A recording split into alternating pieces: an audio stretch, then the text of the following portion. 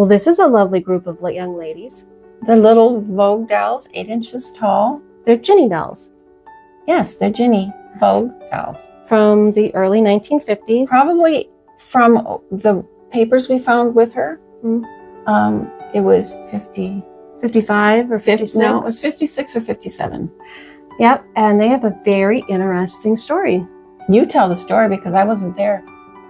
Oh, I wished you were there. I know. You called me up and asked me if you should take the leap, and I said yes. Well, yes, because you got to understand that these two dolls came in a box. Now, Huge I don't mean a box like the little box next to the one in the gingham, the red gingham. They came in a huge box of many, many different things, and all I could see was this one box that looked like it had a doll in it, and it had a bunch of other miscellaneous things. Well, they had their big sister Jill, who was in absolutely perfect condition. And I'd never seen one before. No, and all of her clothes that came with it, we had to sort those. But I did not know this when I bought them. So yes, it was a huge leap of faith. And these two young ladies were naked, had no hair, but these three outfits, they were included when it was kind of like a treasure trove of this one little girl that she got for every Christmas, every birthday.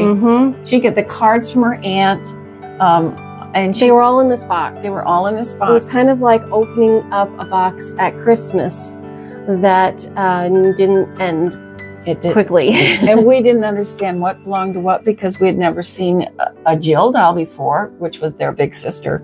We didn't know what went with what.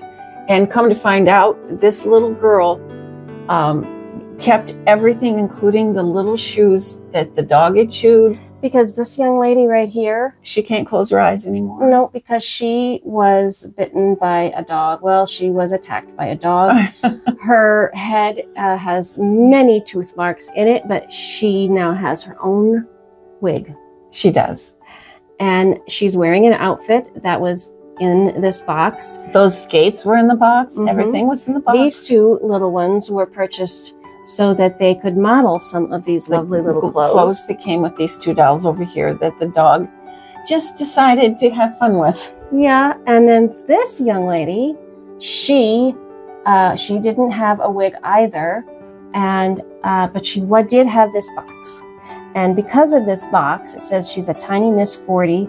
I looked up what a tiny Miss 40 would have looked like, and I found this dress. And that's what she would have came in. So I don't do this very often, but I bought her original outfit, and I bought her a new wig, and now that is essentially what she would have looked like when she came, except her shoes are not original. The reason we did it is because when you went through those things, you found out how much this little girl appreciated everything she had and loved it so much. And most of the outfits still had their original boxes. Yes, most. You don't find that very often. There were so many boxes. We still have some of those boxes.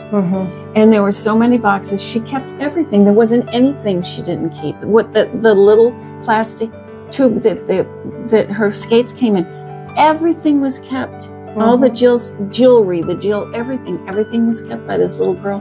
So we decided we were going to continue loving these dolls as she did. And I really hope everybody enjoyed this longer, short video. Hope you had fun. We did. Bye, everybody. Bye.